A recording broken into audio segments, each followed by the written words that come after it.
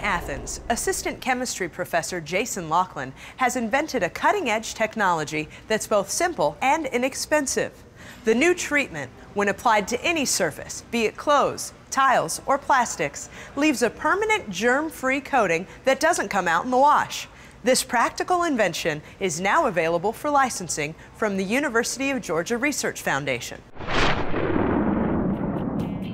We've been targeting specifically making surfaces germ-free. We sort of scoured the literature and looked at many different types of systems and came across one by a researcher, Alexander Klibanoff at MIT, that used something that we felt we could improve upon. Basically, the way that this material works is that bacteria have a cell membrane that is negatively charged and hydrophobic in the interior.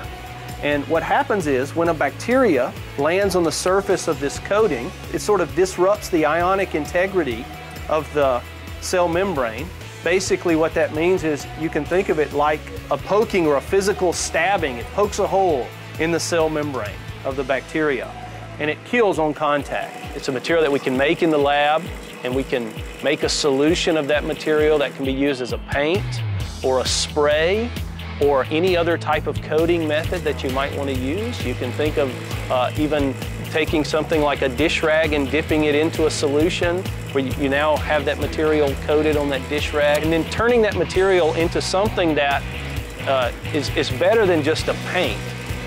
Right now that material has been sprayed on just like paint can be sprayed on the wall. If you take a rag with soap and water and you scrub that material, then it'll come off. It'll be washed off. But once we irradiate that material for a few minutes, okay, then there's a covalent bond that's formed between our coating and that substrate where you can scrub all day and wash all day and our material stays attached.